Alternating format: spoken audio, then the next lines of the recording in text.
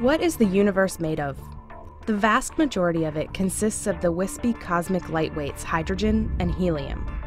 Everything else on the periodic table contributes only a small fraction of the whole.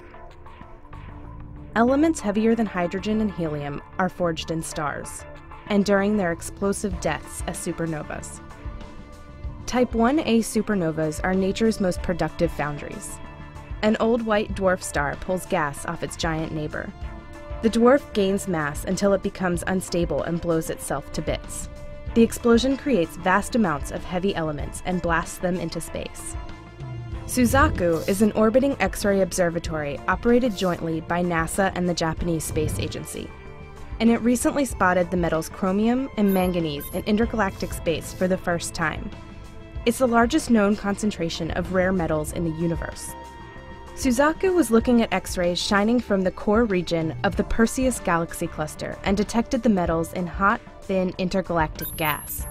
The gas is so thin it's close to a vacuum, but it fills a volume of space in the cluster about 1.4 million light-years across.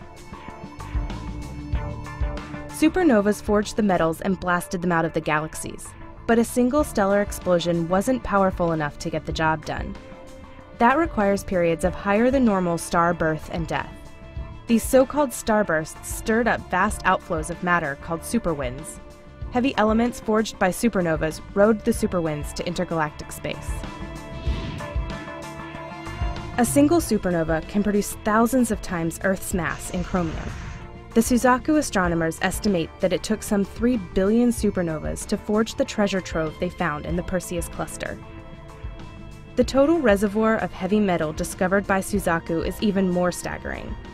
The Perseus core region holds 30 million times the Sun's mass in chromium, about 10 trillion times the mass of Earth.